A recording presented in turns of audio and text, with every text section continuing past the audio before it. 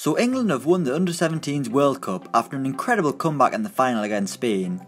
It's been a sensational year for the Three Lions youth sides, with the Under-20s also winning their respective tournament earlier in the year, and the Under-17s capped it off by beating Spain 5-2 in the final after going 2-0 down early on. Now the question is, can these young lads develop into Premier League players, and will their clubs give them the opportunities to reach the highest level? Manchester City's Phil Foden was the recipient of the Golden Ball Award, which is awarded to the most valuable player of the tournament, and expectations are high when it comes to the future of the Man City midfielder. But let's take a look at some previous Golden Ball winners from the Under-17 World Cup and look at how they fared in their career, starting back in 1999. The 1999 tournament was won by Brazil, but the Golden Ball actually went to the USA's Landon Donovan, who finished the tournament in 4th after losing the 3rd place playoff to Ghana. The forward had recently joined Bayer Leverkusen as he looked to make a name for himself on the European stage. However, Donovan struggled to adapt to life in Germany and returned to the States. He would sign for LA Galaxy in 2005, and the rest is history. The club's record goal scorer, Donovan ended his career with 140 goals for the club in all competitions, as well as having loan spells at Bayern and Everton. Probably the greatest ever American to play the game, Donovan was a real talent, but sadly we never got to see him truly showcase those talents outside of the MLS. In 2001, the winner of the Golden Ball Award was French forward Florent Sinama-Pongolle. A fantastic name, you'll probably recognise it from a less than spectacular spell at Anfield. After scoring 9 goals and claiming the top goal scorer award as well as the Under-17 World Cup, Sinama-Pongolle was snapped up by Liverpool, but immediately loaned back to Le Havre. In 2003, the striker got his break at Anfield, and during 2.5 seasons with the club, scored just 7 goals in all competitions before joining Blackburn on loan. Since then, Sinama-Pongolle has been all over the world playing football, but never really making any waves, other than his 2 seasons at Recreativo, where his 22 goals in 68 La Liga games earned him a move to Atletico Madrid. Now aged 33, Sinama-Pongolle has played for Sporting, Zaragoza, Saint Etienne, FC Rostov, Chicago Fire, Lausanne Sport, Dundee United and finally Shanghai Hornbill.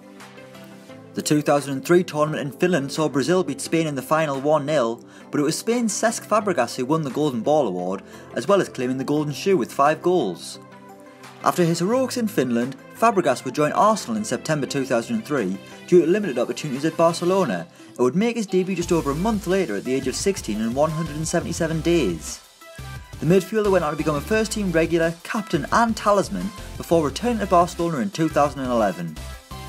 6 trophies at the new camp would be followed up with a return to England, joining Chelsea where he's lifted the Premier League twice and a League Cup to go alongside his World Cup and European Championship. A great journey from being the standout player at the Under-17 World Cup 14 years ago. In 2005, Brazilian midfielder Anderson was the star in Peru, beating Giovanni dos Santos to the Golden Ball Award, despite the Mexican ending up as the tournament winner after beating Brazil 3-0 in the final. Anderson was still playing for Grêmio in Brazil during the time of the tournament, but he would head to Europe in January 2006, signing for Porto for €7 million at the age of 17. His performances in Portugal earned him a move to Manchester United, the most successful era of his career that was littered with trophies, but came to a sour end once Sir Alex Ferguson left the club. Now aged 29, Anderson is back playing in Brazil on loan at Curitiba, having signed for parent club Internacional in 2015. The 2007 Golden Ball winner was Toni Kroos, who was probably the most successful Golden Ball winner ever, just ahead of Cesc Fabregas. Just weeks after returning from the Under-17 World Cup in South Korea, Kroos made his Bayern Munich debut after rising through the club's youth system, and then would continue his development with a loan spell at Bayer Leverkusen. The midfielder was a first-team regular at the Allianz once he returned from his loan spell, adding 2 more Bundesliga titles and a Champions League, plus various other accolades to his list of honours. Kroos was part of Germany's World Cup win in 2014 before heading to Real Madrid that summer, where he's gone on to become one of the best central midfielders around right now, winning a La Liga title and 2 more Champions Leagues. It's fair to say there's not a lot of space in his trophy cabinet.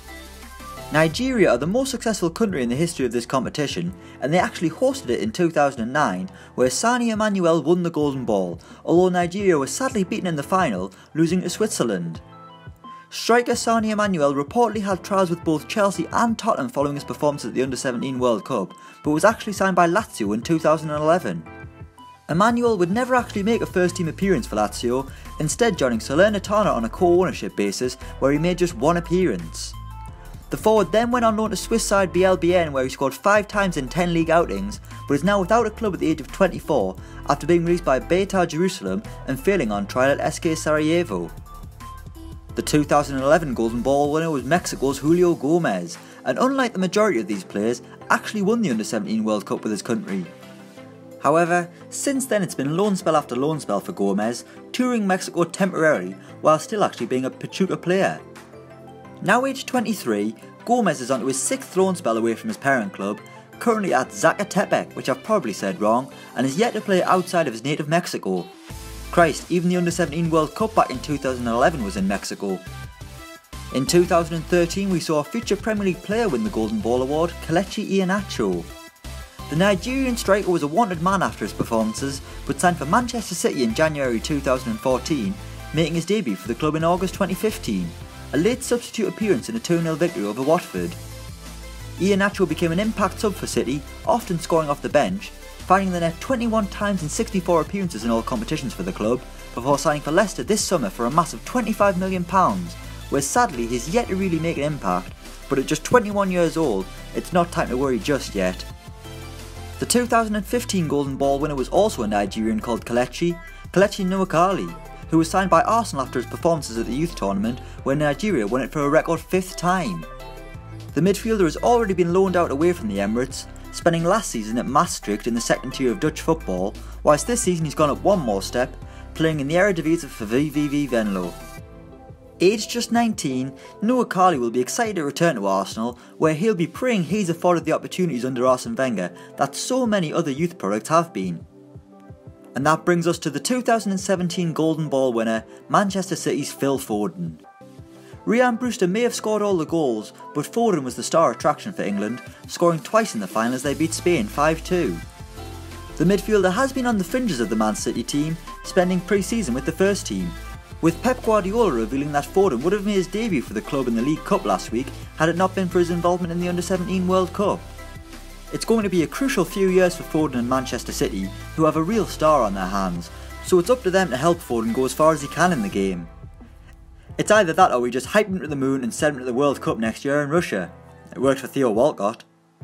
So those are the past 10 winners of the Under-17 World Cup Golden Ball and what they're doing now. Let us know your thoughts in the comments below. Thanks for watching and don't forget to like, share and subscribe.